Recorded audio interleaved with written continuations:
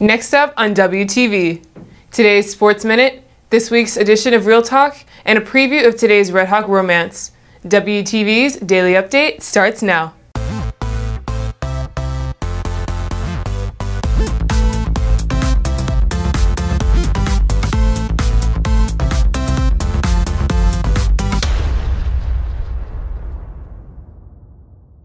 Good morning, Red Hawk Nation. Today is Friday, February 9th, and I'm Kennedy Williams with another daily update brought to you by Wingspan TV.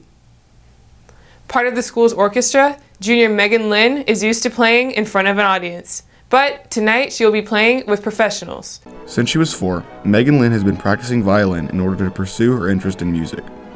Lynn will be playing with the Louisville Symphony tonight at the Medical City Grand Theater in Louisville. I've been playing violin since I was 4. A couple of weeks ago, I played in a competition and the Louisville Young Artist Competition, and they gave me the grand prize. And then with the grand prize comes with the opportunity to play with them. The program for that night is they're playing a Haydn drum roll symphony, and then I'm playing a solo. I'm playing Wieniawski Concerto No. 1. I've had the piece for a while. I've been practicing it on and off for about a year. Orchestra teacher Julie Blackside would like to take credit for Lynn's achievements, but puts the success all on her. I think it's quite an honor. To my knowledge, this is the first time that a student at Liberty in the orchestra has played with a professional symphony. We've had a student play with GDYO, we've had a student play with the SMU University Orchestra, but to my knowledge, this is the first time a student has won a competition to perform with a major symphony. I'm incredibly happy for her. To say I would be proud would imply that I had something to do with it, and I have in no way anything to do with her success, but I am thrilled for her and for this opportunity to showcase such a great musician. She does it all by herself. Sometimes when she would audition for Allstate, I would listen to her prepare those excerpts, but this is all Megan. I have nothing to do with her talent. I just get to reap the benefits of her being an orchestra. That's the lucky thing for us. Tonight's performance begins at 7:30 with a solo expected from Lynn, as well as her incorporation into multiple pieces. Reporting from WTV, this is Walker Shippey.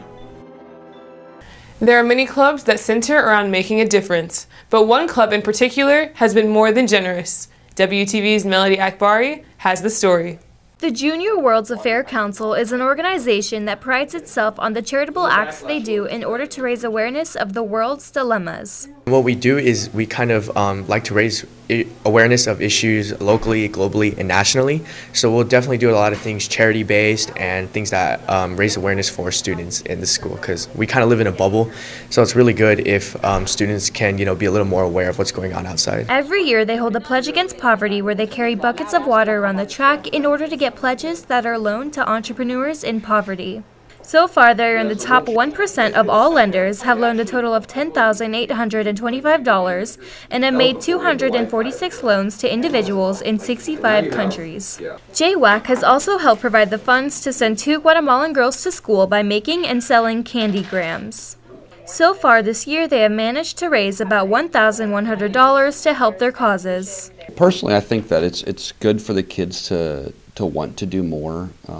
In the world, there's lots of problems and suffering, and if the kids want to help out someone else outside of themselves or their classmates or their family, I think it's great. I mean, yeah, it takes a lot of effort, and they might not get anything to show for it except for just helping these kids. Reporting for Wingspan TV, I'm Melody Akbari. Both basketball and soccer teams continue district play, and wrestling competes in the District 8 4A tournament. Here's today's Sports Minute. Boys basketball faces off against Wakeland at Wakeland tonight in their second-to-last District 13 5A matchup. With a win in this game, the Redhawks will clinch the first-place spot in district, currently sitting at 11-1, looking to stretch their win streak to 12 games. The team won its first matchup versus Wakeland by a score of 10 points. They will need strong play from senior Zach Watson, recent member of the 1,000 Points Club, and the Redhawks will need to limit the Wolverines' leading scorer, Mason Dukes, to a slim amount of points to lead to a win. The game will begin at 7:15 tonight. Both soccer teams are also in action tonight as they both face off against the school down the street. For the guys, they've started off the season 1-2-2, holding on to the 5th place in district, just out of the playoff spot, after a loss to Wakeland last Tuesday. On the other hand, the girls will play Centennial at home tonight as well. The boys' game will begin at 7:30, while the girls start at 7. Wrestling hits the mats in district tournament at Prosper High School. The winners of this tournament will move on to the regional tournament next Friday. The tournament will begin at 5 tonight, and competition will also resume Saturday. This is Davis O'Brien reporting for Wingspan TV. On this week's edition of Real Talk, WTV's Julia Savage hits the halls to ask students about 14 Days of Love.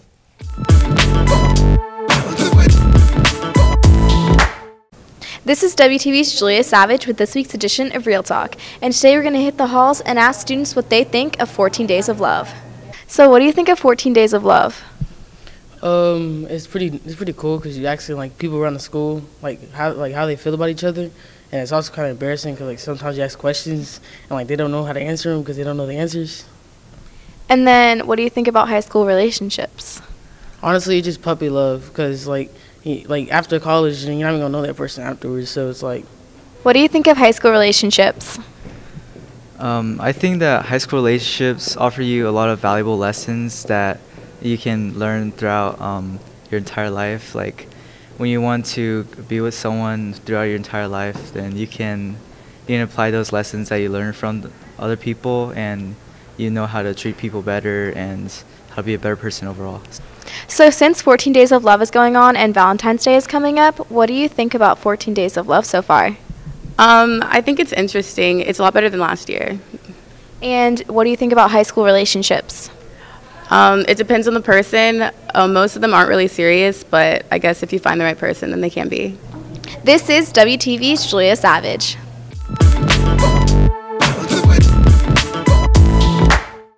Today's featured couple on 14 Days of Love Red Hawk Romance are senior Cole Engelbrett and junior Annabelle Razovich. Here's a look at what to expect.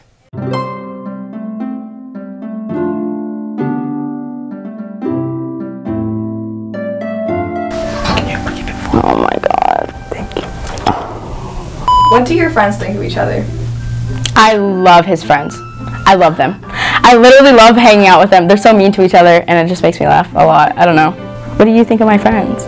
I don't know what your friends think of me. Okay, what do you think of my friends? Oh, they're fine. They're good. Oh, they're fine.